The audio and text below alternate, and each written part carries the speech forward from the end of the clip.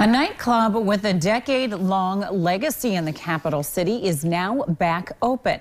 The Sahara was shut down in September after Bismarck Mayor Steve Bakken made a call to the landlord about security and noise concerns. Ultimately, it was confusion over who made the final decision about the club's fate that kept it closed for months.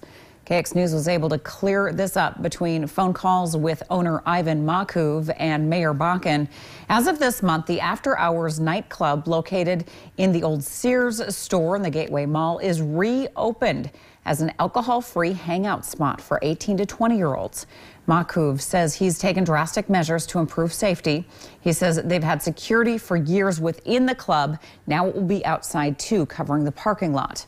Makuv says the club is now requiring an application for membership so that they know who will be coming in ahead of time. That will weed out, and it has weeded out a lot of the people that we don't need, people that are, troublemakers.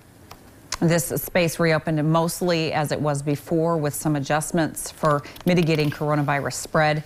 These tables are all newly added in place of a dance floor to keep groups spread out. When winter months come along, Makuv turns on these dancing lights, adding his goal has always been for the Sahara to be a positive addition to the city. We're here to give the kids here in Bismarck to have something to do. We know that this community is ravaged by, drug use and all kinds of different things. And, while we're in this ecosystem, we want to be a part of this community and help the community. Right now, the Sahara is open just on Saturdays, but that will soon change to add Fridays as well. The membership application can be found on the club's Facebook page. Tonight at 9.